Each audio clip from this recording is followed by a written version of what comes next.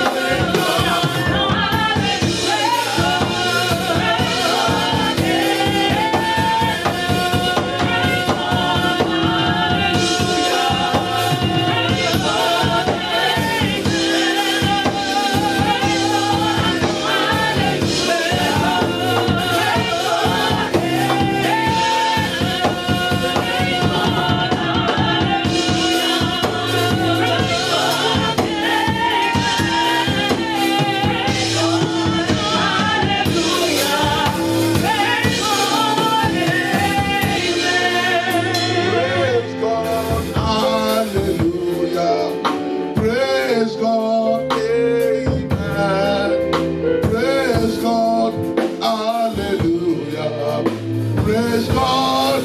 Amen. Uzor, Uzor,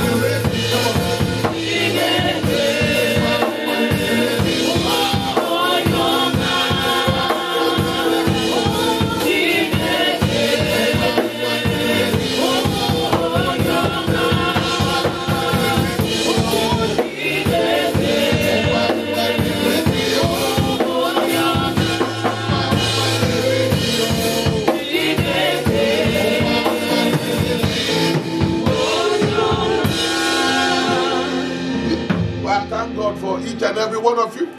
Well, I hope you enjoyed it. I'm sure you are blessed. I'm blessed.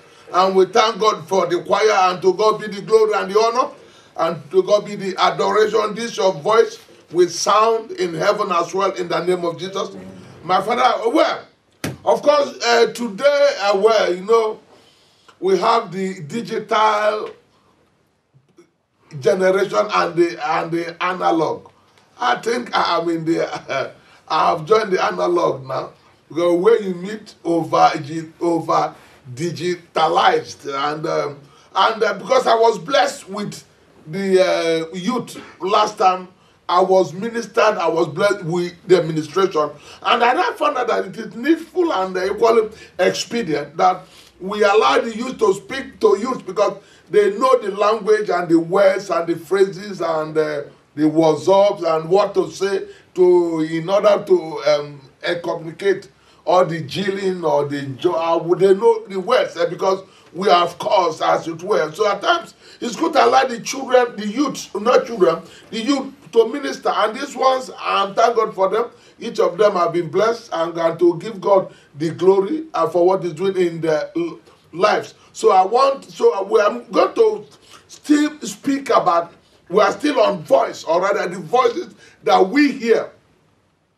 The scripture cannot be broken. Go to John, please. Any of you can read for me. John 10, chapter 3. John 10, the 3rd verse. And watch, yes, John 10, the 3rd verse. Yes, and with you. Yes, and ever? Yeah. John 10, verse 3. And yes, says, yes. To him the potter openeth. And the sheep hear his voice. And he calleth his own sheep by name. And leadeth them away. So you see that, like I was saying, that there is power about voice. Because there is a connectivity between the voice. And that is why when I hear a voice, you may not even want to respond, because you don't know that voice. But there's a voice that will call your name. You must respond. Many persons have answered calls. Because why? There is a connectivity. But go to 1 Corinthians 14:10. Yes. It talks about in this world, You have all kinds and shapes and of voices speaking, especially at this end time. These children are trying. The children of this age, of this time, in their 20s and 30s, they are trying. In our own time, some years back, so many years back, not some, so many years back, you go to, you don't have phone, handset is everywhere. You have but now, and you go and watch television in somebody's house or a general place. Now it is every home. Now there is even television in iPad or whatever they call it all over the place. And even children in primary school, in secondary school, in universities. Do you know the amount and the pressure of voices upon them? Please read it out for me, yes. 1 Corinthians 14 verse 10. Yes. And it says, there are, it may be, so many kinds of voices. So many what? Kinds of voices in the world. Yeah. And none of them is without signification. He said there are many voices in the world, but underline, he said none of them is without signification. It means that every voice carries weight. Every voice is important. Every voice has the ability to impact. And so the children, you cannot understand why at this end time you are hearing a lot about things happening to children. And why some children are being misled by other children. Some children are being misled by people they trust. Parents, even mentors. And the words of it all, even men and women of God. Some use, as it were, some try to derail children. The voice, and they believe and thinking, is the voice of God, is the word of God, is God speaking. But we want to come practical for you to understand that in this world, it's not every voice you will obey. Even though the foundation is very important. So that if you're a child, a teenager, listening, you will listen and hear from people of your age or age mates that will speak to you, so that you can understand and appreciate, not that your father or your mother is nagging. Oh, she nags a lot, and your father is nagging. It is for your own interest. It's for your good, because there is a proverb that says that if you don't hear, it's the fly that does not hear that follows the corpse into the grave. It means that as well too, if you don't hear the voice of reason of your father, of your mother, of your parents, of your teacher, of your pastor, if they are speaking in righteousness, it will help you to direct your future and your destiny. Because there are so many hard voices out there to derail what God has planned for you. In Jeremiah 29:13, it is clear. God says that my thought for you is of good and not of evil. But a voice or voices can derail. You know of a young king, the son of Solomon, how he was derailed by the voices of his classmates, of his age group. Peer group factor can be effective, can be destructive, can delay you, can make you not to actualize what God has ordained for you. And so it's good that you will listen. Of course, for you to know the difference between good and bad, and for you not to be influenced or bewitched by the voices that you don't know. Some people this age, evil has increased. Some children are under spell. They don't hear the voices of their parents. They hear even the voices of the strangers more than the voices of their parents. Of course, and indeed, a good father or mother will never derail a child. Because your parents that took care of you at that age and took care of you all these years, they will not benefit. They will be proud to see you do well. Just I'm proud to see the children of Jesus and my own children excel and do well. But it depends on one factor. They do hear what we say. They do listen to what we have said. And I believe that no father or mother, let's stretch hands and pray first. Let's pray. Father, our prayer for the teenagers as your children will speak to them, my father, my all, they will continually hear the voice of reason, the voice of their parents, the voice of the teachers, the voice of the pastors. If those voices are in right understanding, in Jesus' most powerful name I pray. And Father, my Lord and my God, we are still praying. Every child under spell, under demonic, satanic, occultic spell, by any person, is it a peer group, are they their friends, are they their mentors, or any pastor, any minister, my Father, my all, today in the name of our Lord Jesus Christ, Father, we pray they have been delivered from the forces of darkness. In Jesus' name I pray. All right, so I will just call up you begin to share from college, and you go around like that if you have experiences, and that's it, so that it will bless the house. I mean, yes, our viewers, and God bless. Praise the Lord. The experience I had, well, I've had quite a few. I think one of the ones that was very strange to me happened about a year ago. I'm talking about voices. One of the scriptures, I think it's John 10:5, it says that you will not follow the voice of strangers. And my experience was that at one point I was in KFC with some friends, and I got a call from a number that I've never, I didn't recognize the number. I just decided to answer the call, and I just started hearing the voice of an Indian person speaking. And I just said, hello, who is this? Then they were just speaking in language, speaking. Something told me this isn't right. So I just said, but I didn't immediately heed to what was telling me this isn't right. I just said, I think you got the wrong number. They were continuing speaking, so I just immediately, I said, whatever you're saying, back to sender. I hung up. I thought that was the end of it. 10 minutes later, they called me back. So I just said, this is not right. They continued to speak, and they were speaking their language. Obviously, I was already praying at that point. But then this thing continued to happen, even when they were sending me text messages as well, asking, they were saying I was part. I don't know how they got my number. I didn't know how. I mentioned at that point, I mentioned to my pastor this story, and he said, of course, that maybe someone could have taken your name, etc. But it's something where I know this happened over the period of a couple of months until they eventually stopped. The reason why I wanted to share this is that sometimes you don't know where people take your names to, especially when we're online, Facebook, social media, and some of the people that you relate with on the phone. But a lot of things are happening now, especially in this age where everyone's information is out there. There's a lot of strange things going on. Obviously, when these things happen, and it's like what happened to me, obviously it's always good to go into prayer. And knowing from also the pastor's experience, he mentioned something around that time of where someone may call him, but they'll make a pronouncement or something. And it was that experience that helped me in that point. And I just said I'll share that with the viewers. Praise the Lord. That is very, very, very important and significant.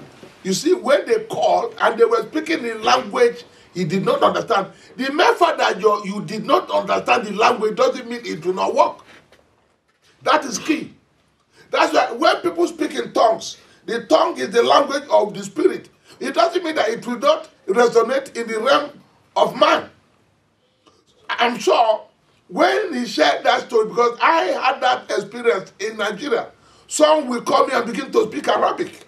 Then I will reply, I will respond in tongues. Then I went into tongues.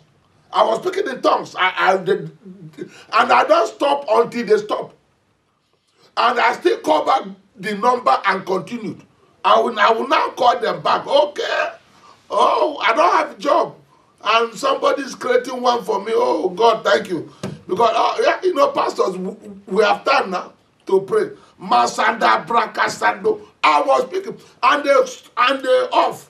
So after about 1 hour, I call back. I ran. They now switched off. That phone, I decided to kill the line.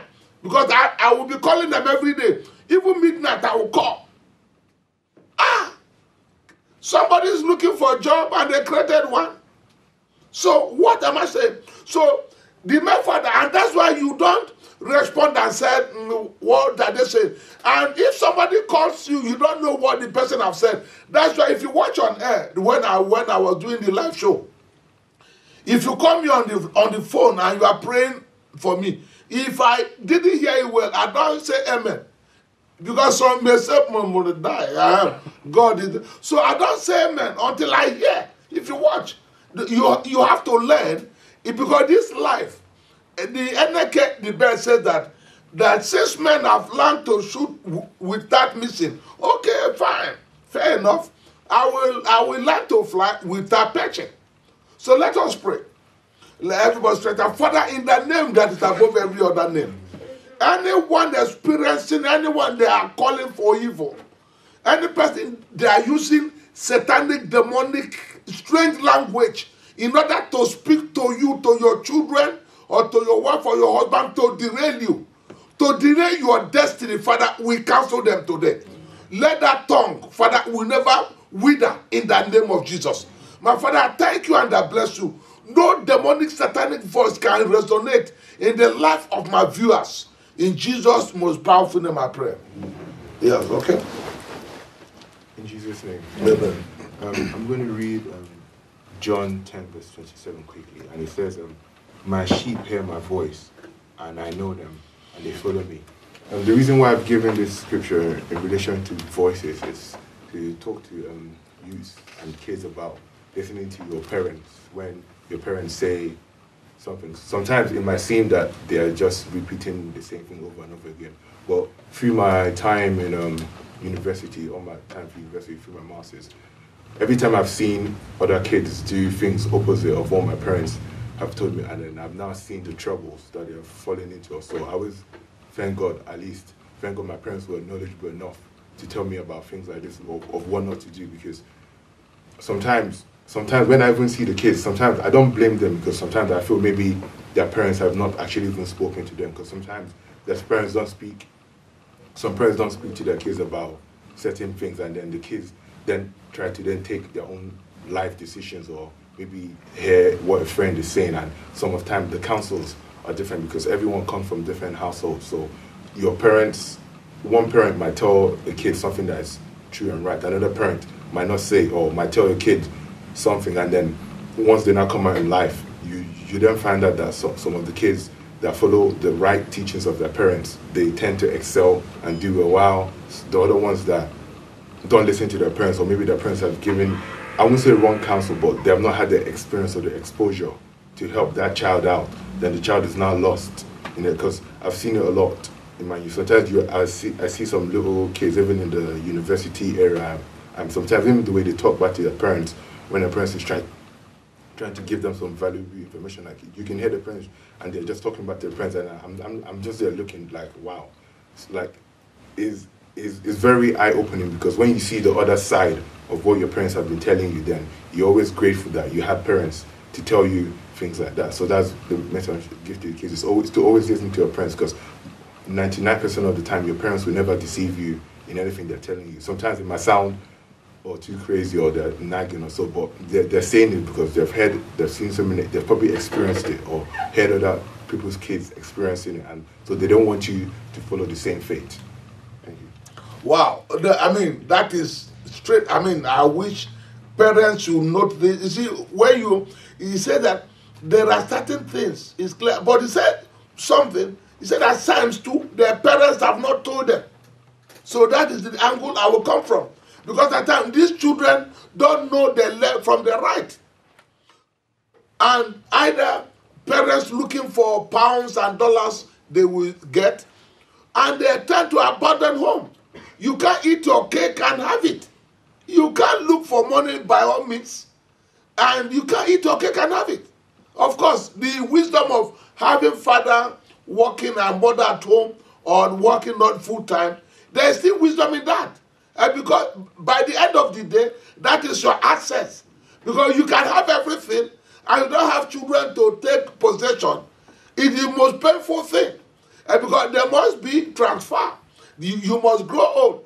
And there must be change of birthing. And there must, so the children, but if the foundation, Psalm 11 verse 3, he said if the foundation is wrong, there's nothing Pastor Uzor can do. No pastor can do anything. They say there's nothing the righteous can do. So, and that is a very telling experience. But let us pray. Everybody straight up. Father, in the name that's above every other name. My Lord and my God, my Father, let the voice of the parents, my Father, no person can arrest or steal away or destroy the voice of parents. Let when parents should speak, Father, give the children that heart. There's a child looking at me. My Lord and my God, in that your parents don't hate you, but they need to tell you the truth. And the truth that you know will keep you and deliver you in the mighty name of our Lord Jesus Christ. My Lord and my God, deliver our children from forces of darkness, from every other voice, contrary voices, speaking unto them. Those who are deceiving our children, are they uncles? Are they cousins? Are they friends? Are they teachers? Are they whoever they are? My Lord and my God, in the name of Jesus, open the eyes and the understanding of our children so that they will hear the voices of their parents and so that it shall be well with them. In Jesus' powerful name we pray. Yes, sir. I will do, sir. Praise the Lord. My advice would be to be careful of the voices we listen to. For example, when I was younger, it was always my mum and I, and we moved around a lot, so we weren't in the same place for too long. We'd move 6 months later. So finally we got a place, we got a house. It was a big house, but my mum was a single mum. She always worked, so I was always at home in the house alone. And I would always hear voices, but back then we didn't have the knowledge we have today. But I come from a particularly occultic side. My father's side is very occultic, and they're still in shrine. They still dedicate their male children to the village shrine because my father's side is a family of males, and every male child will have to go through that dedication, except for me, because my parents managed to bring me abroad, so I was exempt from that. So I would be alone and I'll be hearing voices, but obviously back then you just thought, oh, it's nothing, you know, or sometimes I might even answer ignorantly. So there was one time I had a dream and I was in the house alone. I was probably doing something and I was downstairs, but someone upstairs was calling me. So I thought, oh, it's probably my mom. So I said, yes, mom. Then I went upstairs and then I opened the door and then I just saw a stranger. I didn't know who this person was. So I just woke up. But then the next day I got very ill, and I was very ill for like a whole week. I couldn't go to school, I couldn't do anything. But eventually I got better. We prayed through prayers and stuff. But we still, the funny thing is we still didn't put together that it was through that name calling and through that invocation that I got that illness. So I just want to tell people that please be careful of the voices you hear. Don't hear any voice if you don't see the person, because they might be calling you onto death. They might be calling you onto failure, onto sickness. Lucky for me, I thank God for my life. I didn't die. I'm still alive here today to give this testimony.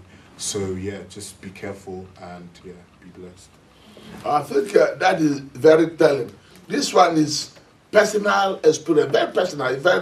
Is as it were captures or summarizes or what. It's very powerful that he said his own experience, and we hear voice.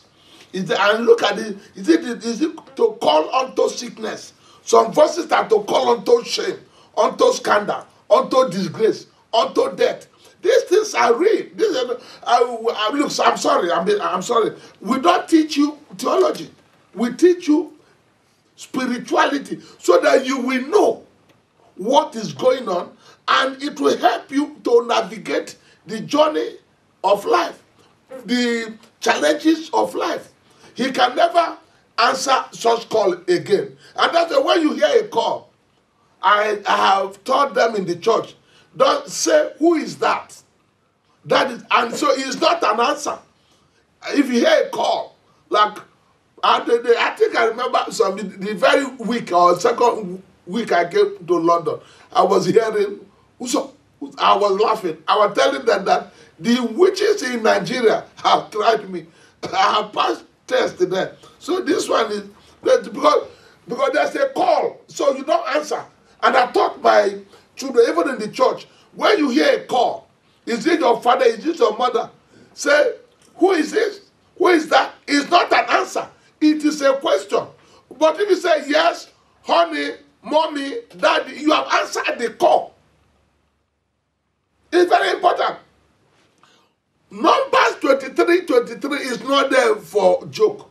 He said no enchantment or divination. What is enchantment? What is divination? There's no enchantment or divination without the power of invocation. What do you invoke? You call. You invoke through calling. Oh my goodness. Even Jesus Christ called up Lazarus. He didn't say, you dead man, arise. The Bible says, he said, Lazarus. He called his name. Oh, I wish I have time. I wish I have time. You see, why did Jesus can call his name? Because you answer to your name. There's something that follows you. Everything that we acquired on earth, none will follow you to heaven. Your car, your house, your coat, your suit, everything. What will follow you to heaven is your name. And that is what you acquired on earth. And that's why the Bible says, is your name written in the Lamb book of life? So names follow you. And that's why before they do anything, they use your name to call you. Because the name is a platform in the realm of the spirit. And that's why they cannot just call you by saying, you man, come. No, they must call a name. And you answer to your name. If you hear you man, you are not bound to answer. But if you hear your name, like he had his name, he walked upstairs.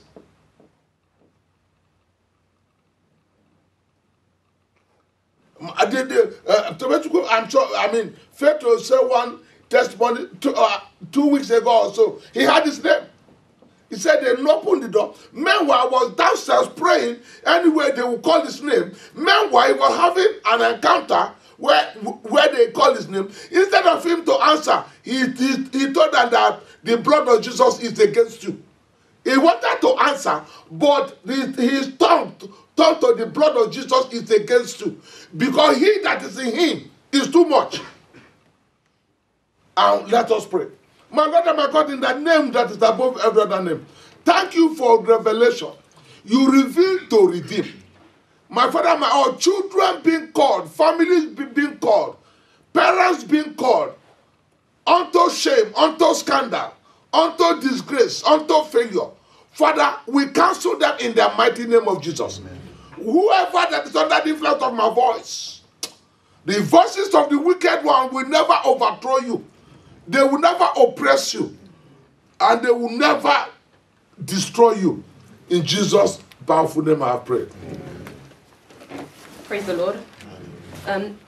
My own contribution to this whole matter would be that as youths, we meet so many different people. So many different people have opinions about our life. If somebody is saying something to you or about you that you know is contrary to what you want to do, contrary to the ordination of God in your life, you have to cancel it and you have to be able to reject it, because the word of God makes us to know that death and life are in the power of the tongue. So the words that people speak to us, they can manifest, and they can be a seed in our lives that manifests into something that we want or either something that we don't want. So the testimony I have is one of my friends in university. She was a very, very clever girl. No, take time. Go back to that. You've said you did a very powerful exposition. Go back and repeat it. It says that when somebody tells you something, it's a voice.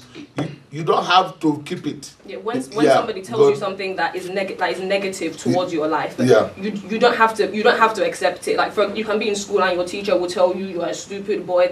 You don't have to be rude back to the teacher, but you don't have to allow that thing to manifest or marinate in your life. So my testimony was with one of my friends at university. She was a very, very intelligent girl. She got a first class at university, did her master's, distinction, went to law school, got a distinction. But she had one of her friends.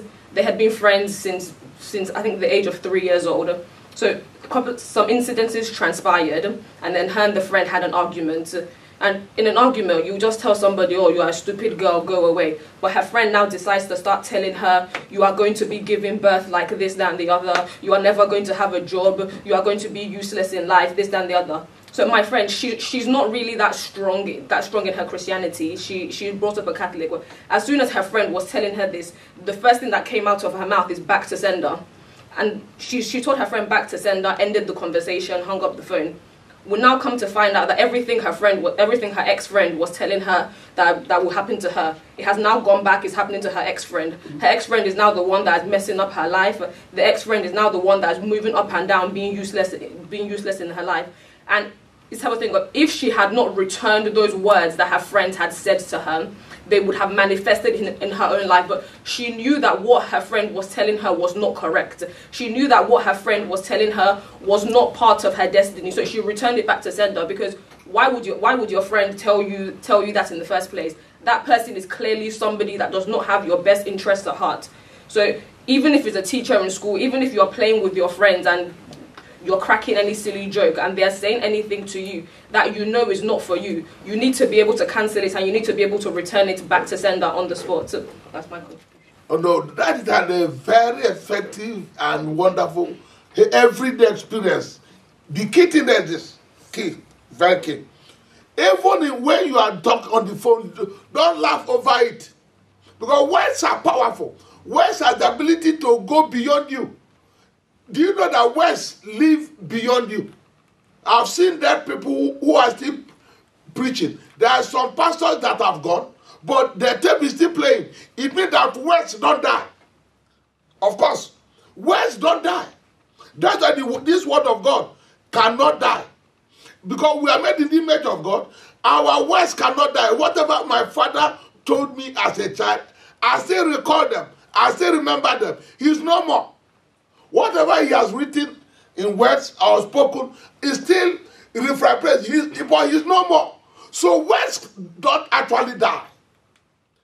Words don't die. And that's why you can watch some tapes and you see a pastor is late, but he's still teaching and teaching what is happening in the world that he has left. What is the key of the lesson? Or what do you take out of this? Number one, you must immediately return or reject what you don't want. And don't be, you may not be rude. You just say, I reject it. I even say in the church, I say something as a man of God that will not resonate. You tell, I reject it, but I have one of my members, even if I tell it, I reject it, then I begin to laugh. It is not an insult, no. Anything that somebody can speak out of flesh. I have flesh, so I can speak out of flesh. But there's a way to reject something and you are not being rude. You are not being sassy. Whether it's an uncle, whether it's a person, but you don't go and insult people, insult your father, and your father say, what you are doing to me, your children, you say, I reject it. It doesn't work, because Galatians 6:9, whatever you sow, you must reap. But when you are discussing with people, are they friends, are they mentors, are they anything that is opposite to your destiny, you don't joke with it. And that is my take on this matter. And I think I need to commend each and every one of you. It was a short notice, and I'm sure these teenagers of your age, you people are middle. You are not children, you are not adults. You are in between and in between. But these guys are the ones who are digitalized. We have gone into analog level, so that you can hear them and they're all doing well in life.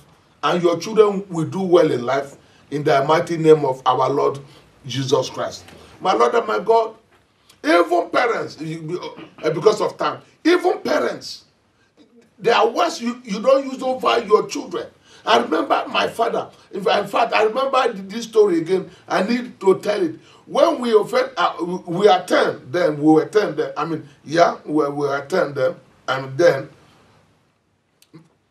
If you do something wrong my father need to punish you, once in a while, he will say, he will tell you, you will have 100 children, you 200 children. As a child, I would think in my head, but he's so upset. He said, you have 100 children, 200 children. You see what I'm seeing, 100 children, 200. But it is not, I know it is even blessing. But he will not curse us. He will not say stupid, useless, failure, shame. No. He will tell you, you have 100 children. The more you are seeing, the more children you will have. This one 200, then this one 250. Then as a child, I will be thinking, how will it cause it to happen? But but I grew up. But when I became a pastor, I knew the power of life and death. So as parents, be careful what to say over our children. Even the children of Jesus Sanctuary, we provide them, and I decree over them, and that no contrary voice will walk in their life. Everybody stretch hand. My Father, we thank you and we bless you. Contrary voices in the life of our children that may affect them or their destiny, it will be nullified in the name of Jesus. Is it by parents? Is it by uncle? Is it by friends? Is it by teachers? Is it by pastors and the mentors? Anything contrary spoken against any child under the influence of my voice, it will be nullified forever. In Jesus' most powerful name we pray. I think we go back to choir. It has been a fantastic one for your take. I've been fantastic choir and with you. We give you all the glory. We give you honor. We give you all the glory. We give you honor. We give you all the glory. We give you honor. We give you all the glory. We sing. We give you all praise.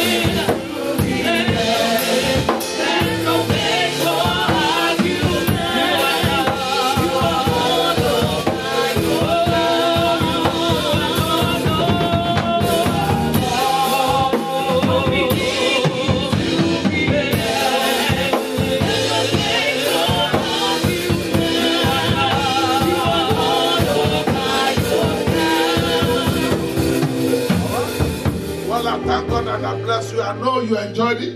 And to him be the glory, to him be the honor, to him be the adoration. It is well with you and your children. There's a woman there crying, it is well with you. Bye-bye and God bless.